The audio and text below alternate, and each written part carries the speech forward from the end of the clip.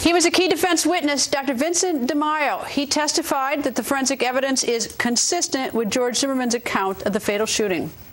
The wound itself, by the gap, by the powder tattooing, in the face of contact of the clothing, indicates that this is consistent with Mr. Zimmerman's account that Mr. Martin was over him, leaning forward at the time he was shot. Forensic pathologist Dr. Vincent Di Maio joins us. Nice to see you, sir. Nice to see you. As I understand it, you mean the words you use is consistent with, and that's not that you are certain or probably, just that you can't. What does it mean? Tell me. Consistent with. Okay. In this case, it means confirmatory of Mr. Zimmerman's account of what happened. It confirms his account. Is there any doubt in your mind? Is it an expert opinion that when you say it confirms, are you saying that you have no doubt in your mind that it occurred as George Zimmerman described it? That's correct, Greta. All right. Now, when you made that determination, what did you look at? Did you look at pictures or clothes, or what were you able to review? Well, I reviewed the photographs of the clothing, which indicated that there was a contact defect in the hoodie.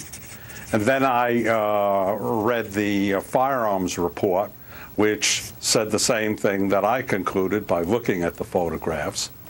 I then looked at the autopsy and the autopsy photographs, which showed the gunshot wound in the left chest, approximately an inch to the left of the midline, with the gunshot wound lying in a 2-by-2-inch area of powder tattooing. And I had a close-up photograph of the powder tattooing. All right.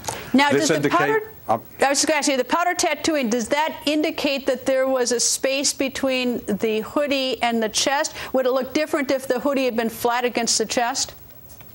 Yes, it would have. If the hoodie had been flat against the chest, you would have had a circular entrance wound surrounded by a wide cuff of blackened and partially seared skin.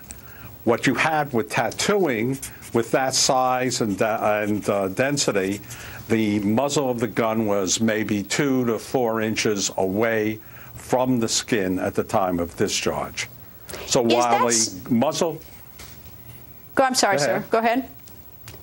No, while the muzzle was in contact with the clothing was 2 to 4 inches away from the chest.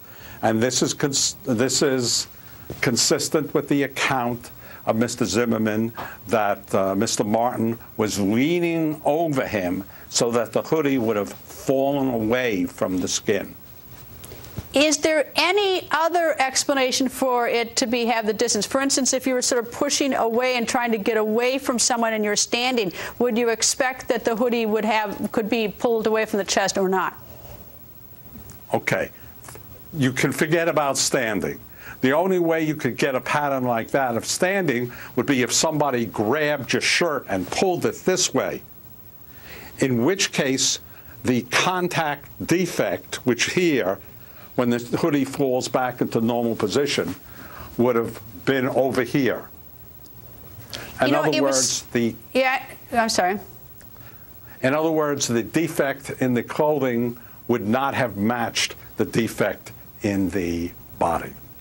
You know, as best we can sort of piece together with the testimony, other than George Zimmerman, of course, is that they were both on the ground. So it seems that one had to be over the other, that they both couldn't have been standing at that. Or is there some possibility that they could have been standing at the time of the discharge of the weapon?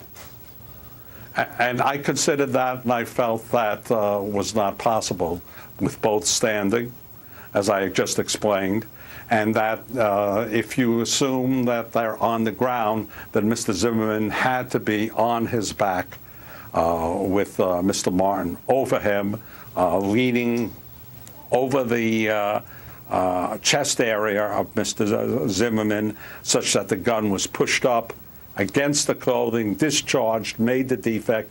The powder went through the defect and hit the chest, producing the powder tattooing. Dr. Di Maio, thank you very much, sir, for joining us. Thank you, Greta.